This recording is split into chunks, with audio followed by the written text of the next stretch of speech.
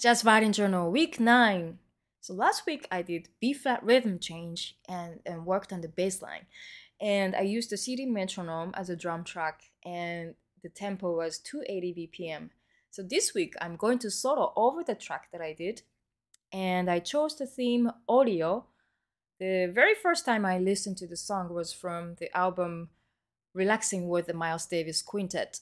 And the reason I'm playing jazz today is from listening to Kind of Blue by Miles Davis. So he's a very important figure in my life.